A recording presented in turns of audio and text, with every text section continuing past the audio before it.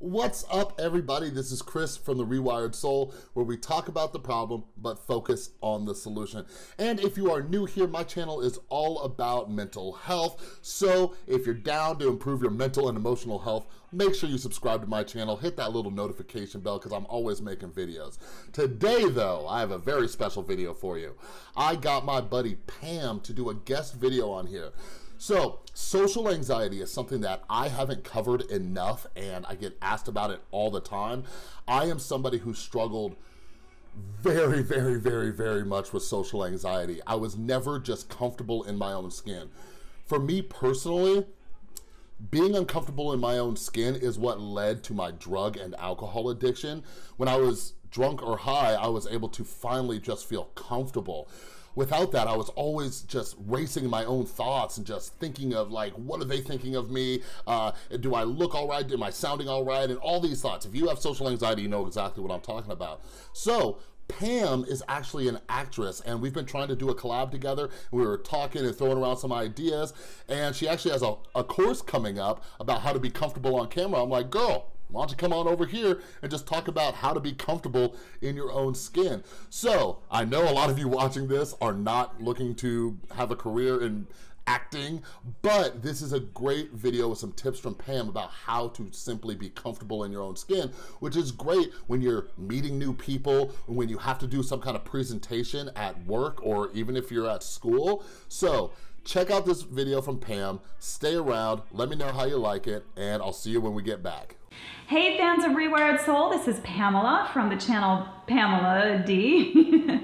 And I'm so happy to be here with you today. I've been talking with Chris a lot about doing some collaborations between our two channels. My channel is about vegan lifestyle, so like not at all really related to Chris's channel, where he deals with addiction and depression and how to manage those things and how to try and overcome those things in your life. So our channels are not really directly related, but Chris and I have been talking a lot over PM on Facebook, and the more we chat, the more we realize that we care about a lot of the same things, and we struggle with a lot of the same things, and we want to give a lot of the same hope and messages to the people who follow our channels. So that's why we decided to do this collaboration today. I recently launched an online course about how to be comfortable on camera. I am an actress, I've been trained in acting, and I've done a lot of content creation, so I know a little bit about being comfortable on camera. Chris and I were talking about, well, what does it actually take to be comfortable on camera?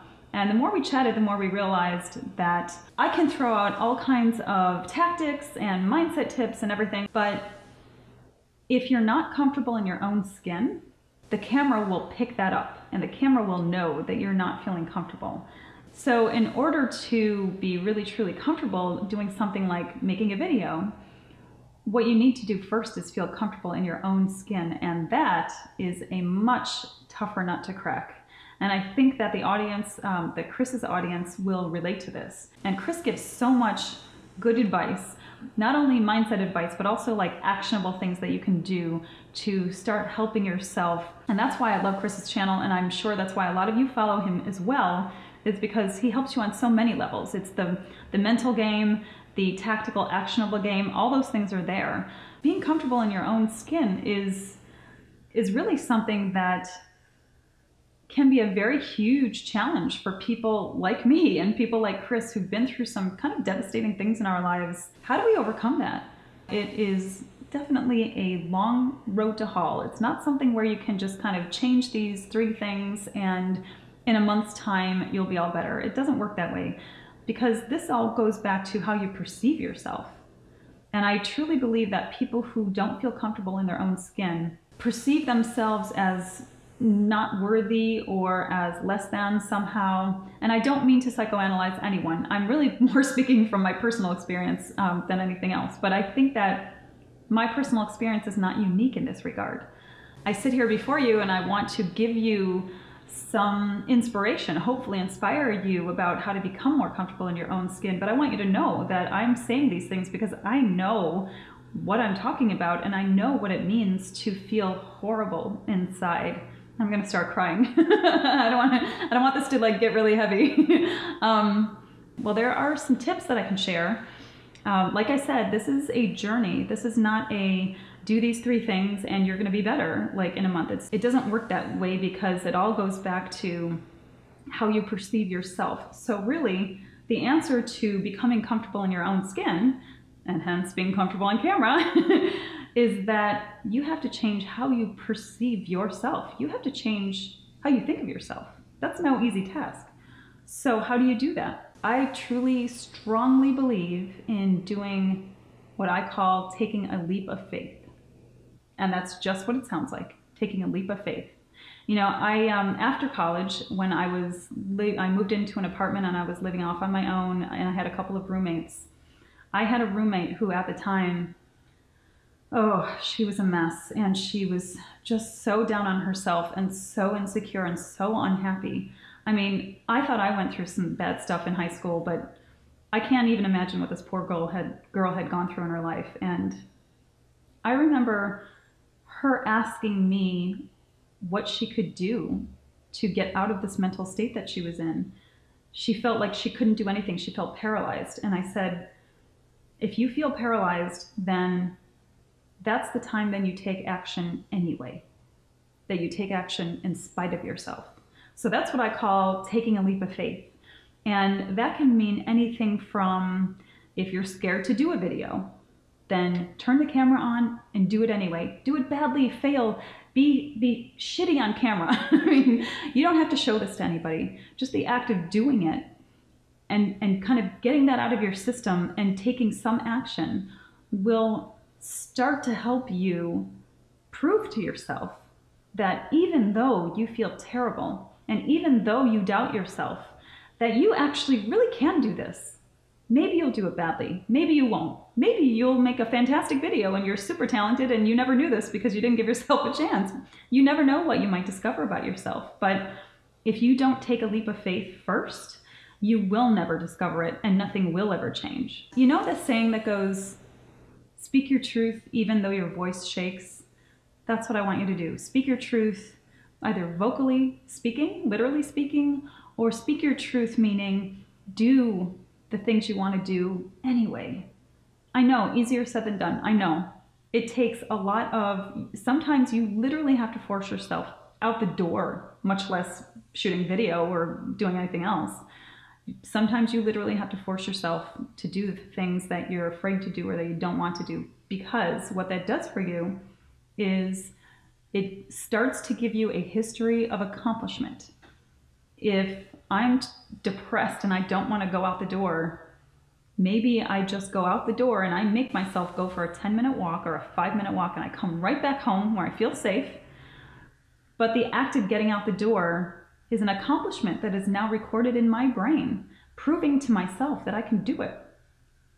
So you start taking these leaps of faith, even in small ways, and it'll start building this history of, okay, yes, I can do this, and maybe I can do the next thing, and maybe I can do even something bigger after that. Don't get ahead of yourself, but just know that the more little things you do, the more leaps of faith that you take in yourself, the more it will be easier to do those in the future as well. So that's my first tip, taking that leap of faith and doing even if you don't feel like it, doing even if you doubt yourself. My next tip for becoming comfortable in your own skin is do something for somebody else. You can do things like volunteering at an animal shelter, volunteering at a hospital, or at a home for elderly folks. Volunteering your time in a way that you give of yourself to your community or to your neighbors or friends, or even just, go to your mom's house and help her clean the kitchen.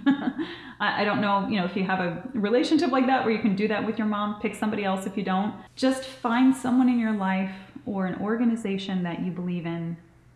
Volunteer a half hour of your time, an hour of your time, even just once a week. The more we do things for other people, that accomplishes a couple things. It makes us feel good about helping. So there's kind of this intrinsic selfish motivation too. It's like, not only are you helping other people, but you feel good about that. So you get your own kind of like warm, fuzzy feeling from that. The other thing that it accomplishes is that it makes you, at least for that half hour or for that hour, it kind of forces you to take your focus off of yourself and all of the shit that's going on in your life.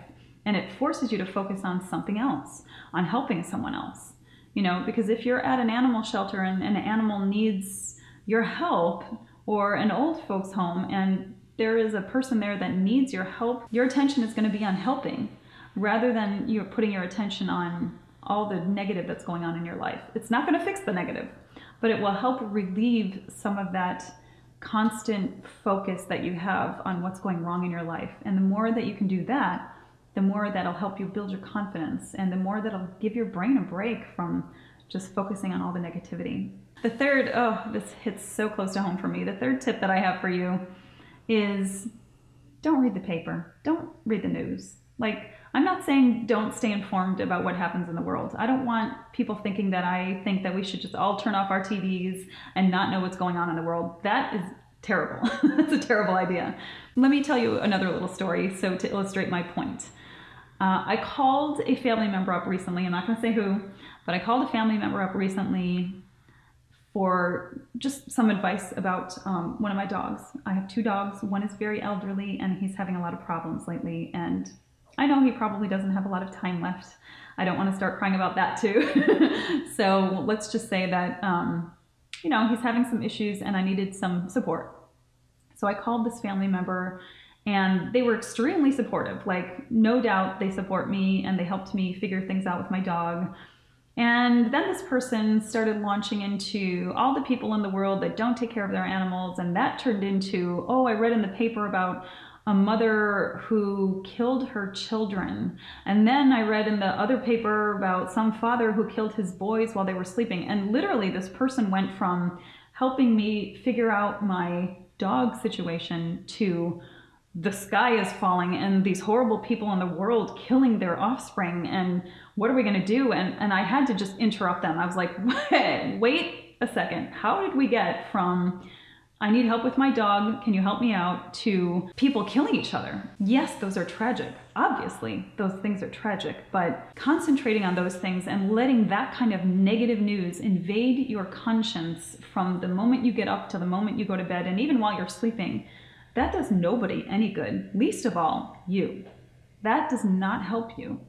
So turn off the TV, stop reading all the, titillating articles about people killing each other and hurting each other. Start seeing the good in the world. Again, easier said than done, I know that, but if I can just distill this tip down to like one sentence, I would say stop watching the news. Keep informed about the important things that are going on in the world, but do we really need to know about every single murder that happens in the world? I mean, God, I think I would have jumped off a cliff by now if I, considering all the violence in the world, if I let that just take over my psyche. You've got to find a way to live in this world that can be very horrible at times, but live in it as a productive and hopefully happy person. There's another saying about you become what you focus on, and that is so true. This family member that I spoke with, they focus on what's wrong in the world. And this person is not a happy person. And I don't want that for you. I don't want that for them either. I know that I can't change anyone, but I hope that through sharing these personal experiences with you and sharing some tips with you, that I can at least kind of help you manage your life and help you become more comfortable in your own skin. So hopefully this has helped you. I hope it has. Feel free to check out my channel. Feel free to leave me a comment on this channel in the comments below. Let me know what you think. Were these tips helpful? I want to help other people who are struggling with these things.